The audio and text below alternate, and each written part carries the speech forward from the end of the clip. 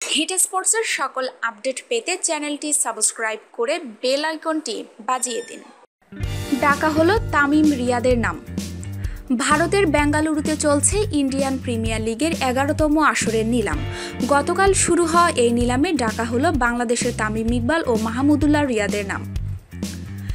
এবারের আইপিএলের নিলামে ছিল বড় চমক। টি-20-র মারকুটে ব্যাটসম্যান হিসেবে পরিচিত ক্রিস গেইলের নাম 3বার নিলামে উঠানো হলো। প্রথম 2বার কোনো ফ্র্যাঞ্চাইজি গেইলকে দলে ভেড়াতে আগ্রহ দেখায়নি, তবে তৃতীয়বারের নিলামে গেইলকে দলে ভেড়ায় কিংস 11 পাঞ্জাব। গেইল দল পেলেও পাননি মার্কিন গাপটিল, হাশিম আমলা, জরুট, জেমস ফকনার, স্যামুয়েল বদ্রির মতো ক্রিকেটাররা। তবে প্রথম নেপালি ক্রিকেটার হিসেবে সুযোগ পেয়েছেন সন্দীপ ল্যামিচান। 17 বছর বয়সী ক্রিকেটারকে 20 লাখ রুপিতে দলে ভিড়িয়েছে দিল্লির ডেয়ারডেভিলস। অন্যদিকে নিলামের ডাকাই হয়নি বাংলাদেশের 4 ক্রিকেটারকে।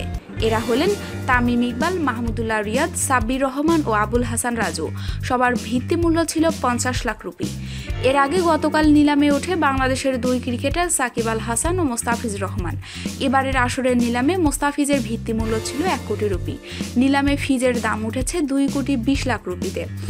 আগের আসরে সানরাইজার্স হায়দ্রাবাদের হয়ে খেলা ফিজ এবার খেলবেন মুম্বাই ইন্ডিয়ান্সের হয়ে।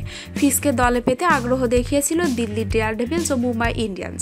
শেষ পর্যন্ত নিলামে ফিজ পায় মুম্বাই। অন্যদিকে নিলামে দল পেয়েছিলেন আরেক বাংলাদেশি ক্রিকেটার সাকিব আল হাসান। 2018 সালে সানরাইজার্স হায়দ্রাবাদের হয়ে খেলবেন বাংলাদেশের ক্রিকেটের সেরা এই অলরাউন্ডার। সাকিবকে দলে পেতে 2 দল আগ্রহ প্রকাশ করে, সানরাইজার্স হায়দ্রাবাদ ও রাজস্থান রয়্যালস।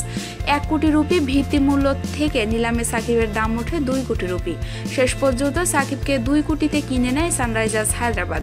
উল্লেখ্য, এই দলে আগের 2 আসরে হায়দ্রাবাদে খেলেছিলেন বাংলাদেশের মোস্তাফিজুর রহমান।